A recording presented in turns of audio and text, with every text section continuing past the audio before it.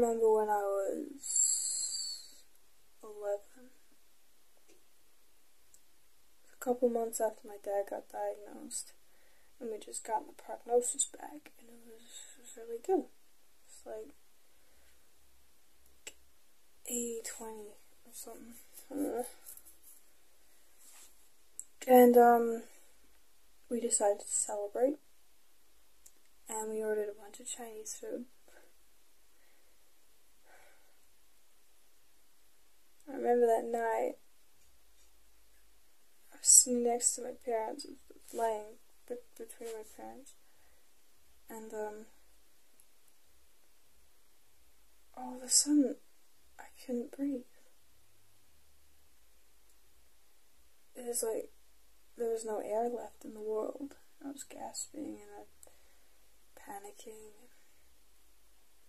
and called the ambulance. Thought I was having like an allergic reaction or something. And I got to the hospital. They put me on liquid valium. Yeah. To calm me down. And when it hit, I just thought to myself, this is it. This is the feeling I've been searching for my whole entire life. Because suddenly, the world went quiet. I felt safe in my own head.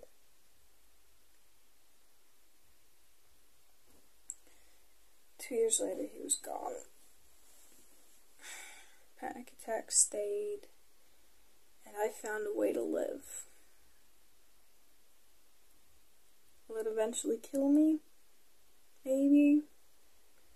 Maybe not. I don't know.